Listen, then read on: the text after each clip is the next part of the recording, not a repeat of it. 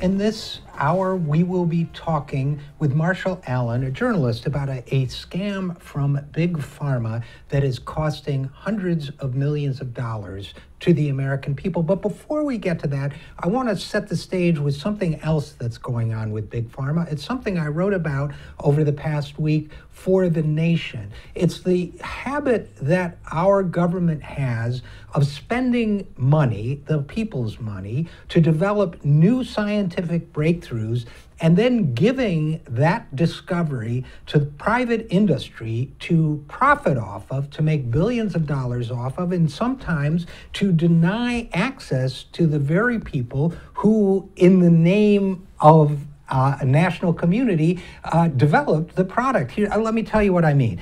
Okay, what I wrote about was a possible Zika vaccine, a vaccine for the Zika virus that was funded by the United States Army. The Army has a research division.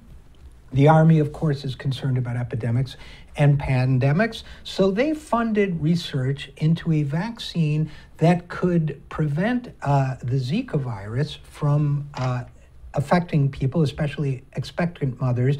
Now, just as a reminder, when an expectant mother has the Zika virus doesn't harm adults very much, but children in the womb can wind up with microcephaly, they can wind up with lesions of the brain, calcification of the brain, blindness, deafness.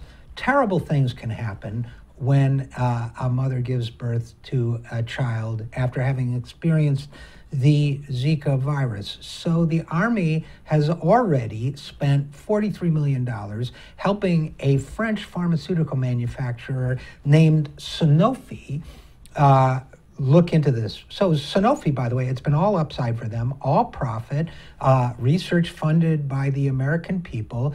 It looks very promising. The trials are not done yet for this new vaccine, but we're getting to the stage where we need to look at final trials and rolling this vaccine out for manufacture, distribution, and sale. Here's where it gets ugly. The government, including the Army, is in the habit of giving these publicly funded discoveries to private industry. In this case, they want to give an exclusive patent to this discovery to Sanofi, the same firm.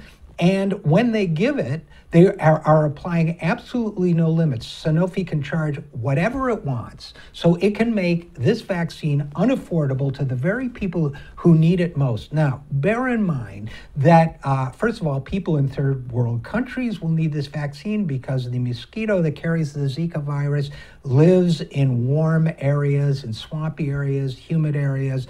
So a lot of third world countries could be priced out of getting this medication altogether, with tragic results for tens of thousands, hundreds of thousands or more of newborn infants and their families. Here in the United States, Zika is most prevalent in South Florida, in Louisiana, and in other states that have significant lower income populations, and that's where the disease is most prevalent. But nevertheless, the government wants to pay Sanofi an additional $130 million and then say, charge whatever you want for it, you have exclusive rights to it. We don't care. Folks, this is absolutely outrageous. We've done this before with other drugs. Sanofi, like other big pharma manufacturers, makes a habit of overcharging Americans, including veterans, for drugs, overcharging people in other countries for drugs. We've got to say that these discoveries belong to the people. They need to be put to work serving the people, and they need to be made available to anyone here or worldwide who needs them.